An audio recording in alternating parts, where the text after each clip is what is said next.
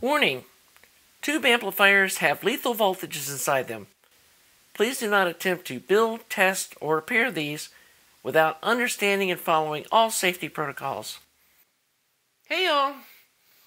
Well, I'd hoped that I could get all of the fabrication into one video, but it was a little more than would fit into one, and so this is a fabrication number 2. We're also going to go over a little bit of the plans on the internal wiring, and I think I talked about painting these. Probably for now I'm just going to leave them silver, see what it ends up looking like. You can put in the comments what you think of this, or whether you think I should paint them or not. I think it might end up looking kind of cool, so I'm going to hold my judgment until I get this all finished up, and let's jump into getting the fabrication on this done. We're going to have 2 RCA jacks like this over in this corner. And we want to make sure we stay away from this lip here, which you can measure this, and that's the width that this double layer is. So you want to make sure that your RCA jack is at least that far away. And so we want the center 20 millimeters should be good. So I'm going to go ahead and make a couple of little tentative marks here where these are probably going to be going from this edge. And then we want to mark the vertical. We want to make these the same, but we want to have them far enough apart where they can be plugged in without having a problem. So I've probably got them fairly well spaced just like they are. So let's see what this one is and just make them exactly the same. That's 15 millimeters. Well, 15 millimeters looks good. So we'll go 15 and 15. And there are 2 marks for the RCA jacks. The other thing I wanted to show you is the difference in a quality and a cheap RCA jack. So here's the difference in the two.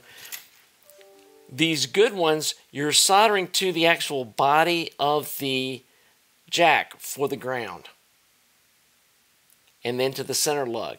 On these, you can't solder to the body because there's too much mass here, and it ends up melting the plastic that's inside, insulating the thing from the outer and the inner shell.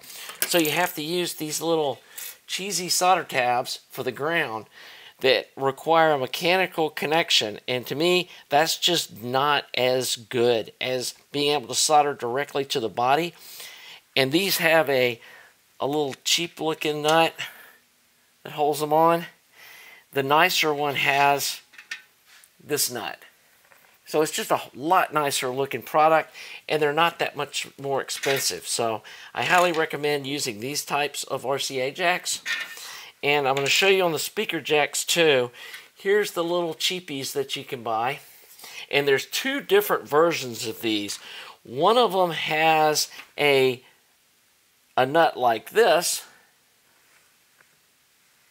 and one of them has a nut like this. Okay, and you look at them and you go, those look identical. But watch how this one, when I turn it, see how the inner part stays still? So as you're tightening the nut, this is clamping down on the wire, and then the nut's tightening up against that flat surface. Well, on this one, it's one piece, the whole thing spins, and it just chews up your speaker cable when you're trying to tighten them up. And there's absolutely no way to tell these 2 apart when you're shopping online for them. And so I don't know what to tell you.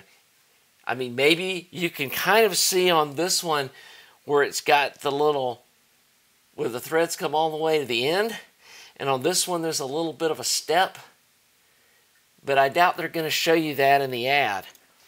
The other thing that I don't like about these is they want you to be using this little nut and this little solder tab. And again, you're making a mechanical connection instead of soldering right to it. But I showed you on the little headphone thing, you can solder to the end of this little stud. So as long as you get the ones with the two-piece nut, these work okay. But I much prefer these large speaker jacks like this. All of these that have a two-piece nut, they've got this place here where you're soldering in. And the main thing is you've got a much bigger hole that the speaker wire is going through. And so I use 12 gauge stranded zip cord that I've tinned the ends of the lead so I don't have stray wires, and they just won't fit through these. And on these they fit easily through. And so again, you're not spending a whole lot more money, and the only reason I used these on the headphone jack is there just wasn't enough room on that little box to put 8 of these. So the other thing that I want to do with my speaker jacks is I want to keep them down this way, you know, as far as I can, but I also don't want to get them tangled up with these RCA jacks. So we're probably going to space them something like this. And I do have a common spacing for all my amplifiers, which is 32 millimeters or 1 1/4 inches. And so we want to space those like that. And then these like that. And I want to mark them in the center from the top to the bottom across like this. And I'm going to double check my spacing in between, but it is helpful if you have common spacing for all your amplifiers, and then your speaker wires, however you've bent them up so that they fit real neat. It's easy to swap from one amp to another. So I'm gonna get these RCA jacks drilled, get these drilled, drill this power thing, and then we're gonna come back and do the IEC socket for the power cord, and we are done with all the fabrication. Okay, so what I'm trying this time, in the past I had punched a big circle and then like filed out the corners, and that admittedly was a lot of work. And I know a lot of people do this stuff with a Dremel tool and a cutoff wheel, and if you're comfortable doing that, that's fine. I personally just had those things slip too many times and end up skating across a surface and putting marks on it, so I like doing this by hand.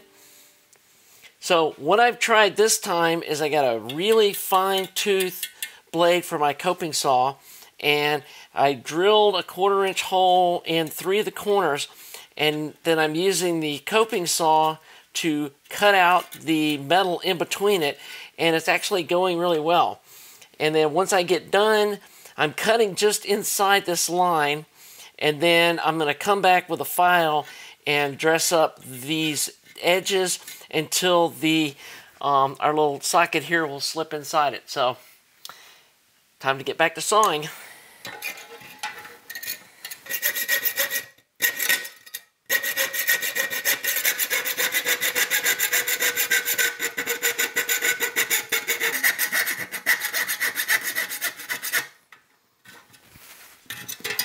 And there we go. And then, like I said, I'll come back with the file and square off these edges, and we'll have our socket hole cut out. Yeah, guys, I think I like that way a lot better. Didn't take near as long as I fought with in the past, and I just came back with a file like this and straightened up these edges, touched it up a little bit with this little small file, and it just drops right in. Super nice.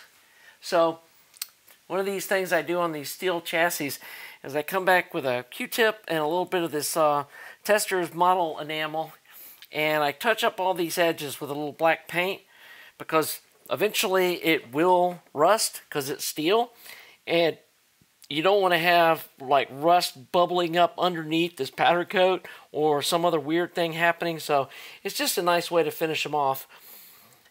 So I am going to put the socket in this direction with the fuse towards the bottom.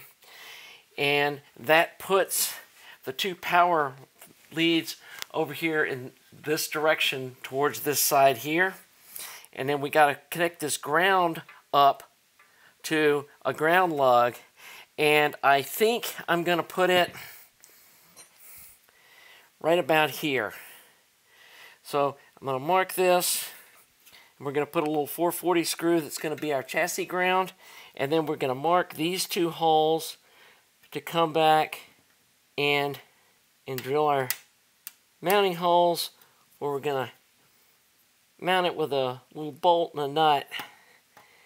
Do not try to use these mounting screws as a like combo ground. You don't want to do that, because this is plastic. You want a super solid ground, and we're going to scrape the powder coating off the inside when we put the bolt in the K-nut, and I'll show you that when we get around to doing that. The other little trick I do too is, if I ever want to reuse these transformers, I take the labels off of them and glue them on the inside of the chassis with a little bit of contact cement, so that I know they're not going to fall off, and in the future I can look in here and go, oh, here's what those transformers are. And I won't be guessing at what I used on this project in case I ever decide to repurpose them in the future. So I'm going to finish drilling these holes in right here all around this power socket, get it bolted down, and we finished up all the fabrication. Okay, now I'm going to do a little wrap up of this video. And here we are with all the fab work done. Got the tube sockets mounted with the little dress-up rings. I went ahead and moved the RCA jacks over here on the side for mine. Power switches back here in the back corner. Obviously, this is DIY. You can do this however you want. If you want to put the RCA jacks in the back like I originally had them, if you want to put them in the front, you can put the power switch in the front. It's all up to you. I do like keeping the power switch back here in this back corner, so all the high voltage AC from the line voltage is all right here in this little corner. And then for my use, testing, I like these RCA jacks on the side because there's less likelihood that we're going to have any interference with the output transformers on our test results. We should get really clean signal because it's going to go straight from here over to the tubes. So anyway, I think it looks pretty cool. Like I said, I decided for now not to paint these transformers. In real life, the silver is not as jarring as it may be on camera with all these lights, but you may want to paint them black. This is your project. You can paint them purple, green, whatever you want to do. So anyway, all we got left now is to go into the wiring. Here's another peek at the schematic. As you can see, there's not a lot to connect. It's pretty simple inside. So first thing we're going to do when we start dealing with the wiring, we're going to try to deal with some of the bowl of spaghetti wiring that's inside this thing right now. Give you a little peek. It's like, whew, man, that's a mess. But anyway, I don't think it'll take long to get rid of the stuff that we're not using, hook up the AC power that we're going to be using. And I'll also, in this build, I'll show you how I test an amp as I go along. I highly recommend that you never assemble the whole amplifier before you first power it up. That's just asking for problems. And then if there is a problem, you've got it so far assembled, it's like, where is the problem? So first thing we're going to do is we're going to wire up all the heaters and turn it on and make sure the heaters all work. And we've got good heater voltage. Then the next thing we're going to do is we're going to wire up the rectifier tube with all the filtering capacitors and get that section all wired up. Then we're going to power it up and we're going to check and make sure that our B+ looks reasonable. It's going to be high because there's no load on it, but we can at least see if it looks reasonable. Then once that's done, we wire up the output tubes with the cathode resistors and all that stuff without any input signal to them, and check and make sure that we've got the tubes biased right and that we're seeing reasonable voltages on the cathodes. And then if it was a integrated amp, at that point we would wire up the driver tubes and then test them last. So that's kind of the sequence on building an amplifier and how it gets powered up several times during the build process to kind of check our progress, because if the B plus is messed up, you don't want to wait till you have the whole amp wired up and you power it up and you're like, what the hell's wrong with this thing? So anyway, we'll go through that whole process as we're doing this, and hopefully one, maybe 2 videos, we'll have this thing wired up and be ready to start testing it. So hope you're enjoying the series. If you are, please sub to this channel. Please like the video, and we'll see you soon for more EL84 fun. Have a great day.